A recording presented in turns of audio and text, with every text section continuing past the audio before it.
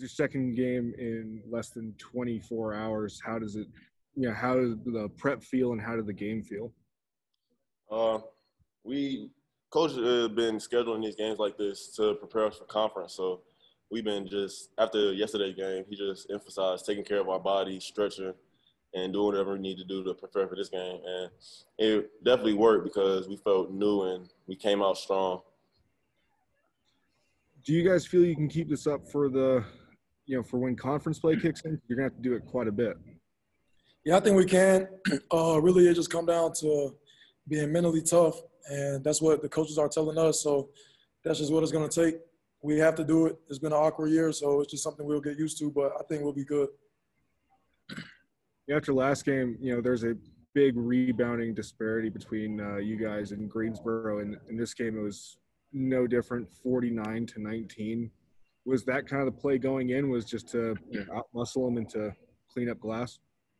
We talked about it a lot before the game, just that we would have opportunities to get rebounds and offensive rebounds, so just second chance shots, and we just went out there and did that.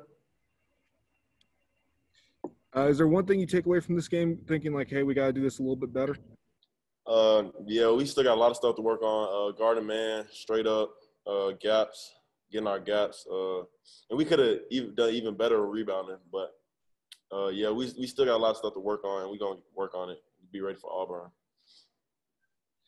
right, that's all I got. All right, Silas?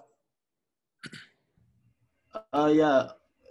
Obviously, you guys had a really dominant performance on the glass, and then in second chance points too. Y'all won 16-1. Just you talk about how y'all crashed the glass on the offensive boards tonight. Yeah, he got an emphasis on rebounding because he knew into the game. He knew we had a size advantage. So so that's what we focused on. And if we crashed, we knew he was gonna get the ball, and we weren't missing too many shots. So that was good. And then I guess there at the end, you guys closed, or some of the reserves came in. Sasha hit a couple threes. Just what can you say about the guys off the bench and what it was like to see some of them have a nice finish to the game, close it out there? Oh, it's just exciting just to see them get out there and just play with confidence, because next thing you know, it'll be their time. So it just makes us happy knowing that they can just step on the court and just play their game. All right. I mean, it's always good to win. We got some guys, some good minutes, some good reps. We did some good things. I thought defensively holding Benton, who came in averaging 26 points a game, to 1 for 9 and 5 points. That's why these games are important. We were able to get some reps, but we've got to clean up the assist turnover ratio. That's something that's disappointing. It should be way, way better.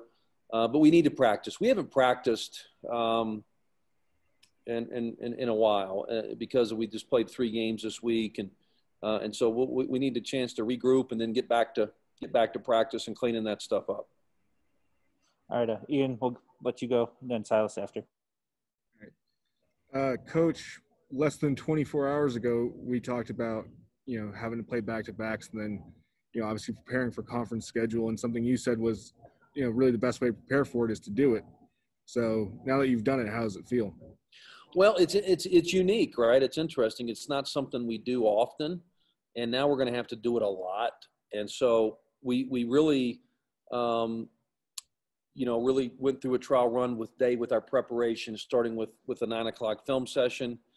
We got back together for a shoot around at 11 pregame meal, and so that was really good practice. But I really, we talked to our guys about this second game on a back-to-back. It's about mentally tough. It's about mental toughness, and it's about, being able to go out and execute and play again. And so quick turnaround, but you know what? We're going to see that a lot here coming up, and we've got to certainly handle it better. And then once again, you got some guys deeper on the bench, some good minutes. I know that you mentioned yesterday that was something that you're really keen on doing as we head into conference schedule. How are you feeling about what they've been able to do on court? Yeah, good. Once again, I think we all have high expectations, which is good. We need high expectations, right? And so I don't want to sound disappointed with a 36-point win, but we're still figuring things out, especially now that we're adding Deshaun Parker to the mix. And so, getting in a rhythm, getting in a flow offensively is going to be critical for us coming up. But I thought we got some guys some good minutes, and I thought we rebounded well. I thought we made free throws. I mean, that has nothing to do with your opponent. And so I thought that we were able to get some guys some good minutes.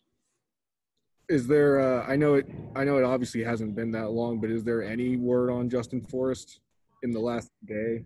No, he's still progressing through the protocol. He was able to do some light shooting and some stuff today, and so we'll keep progressing with him and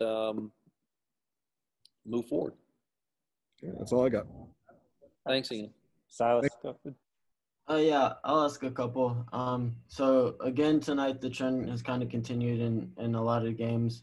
Most of the starting five, again, everybody in the starting five scored at least 8. Y'all guys have done really well at sharing the ball and really just getting contributions up and down the roster. Just so, what have you been pleased with that, and do you expect that trend to continue as the season progresses? Yeah, Silas, I've talked to our guys about every day's an interview, and so. I thought R.J. Duhart played really well last night, and so I gave him the nod with his first start. And so, I want our team to have that type of mentality where they show up and they play well, you're going to get rewarded. You don't show up, you don't play well, you're not. And I think that, competition breeds success, and I feel like that we've started a lot of different lineups just based off of that reason. Hey, we're gonna go with. Who's locked in and playing well. We got a lot of bodies. That's a positive. And then I guess this is the first time I've talked to you since Deshaun got activated, so I just kind of wanted to ask, what have you seen from him over the past 2 games? I know he didn't have the most efficient game tonight, but I mean, when that layup he had, he looked really good. Just what can you say about him? Yeah, Deshaun's a good player, and once again, it's we're late December, and it's hard to just all of a sudden pick up and just find out you're playing and play, and then do it again. And even though he's practiced, it's different. And so, we haven't had a practice with him now that he's activated yet. And so, even though once again he's practiced with the team, it's just he's a good player. He's an energy giver. We need him to. Be able to come out with more assist and play ability and run the team. But he's a good player. We're really excited about him being able to play this year. And then another thing I noticed just off the stat sheet, second chance points were really big. I mean, you guys, it was really a pretty dominant performance, pretty much just on the defensively and on the boards. And y'all got out and ran 16 fast break points to 0.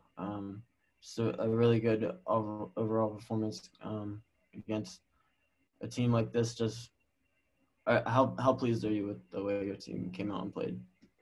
I'm pleased. I'm pleased with the defensive effort, 41 points, especially against a guy that came in averaging 26 a game. We held him to 1 for 9. I mean, he's a good player.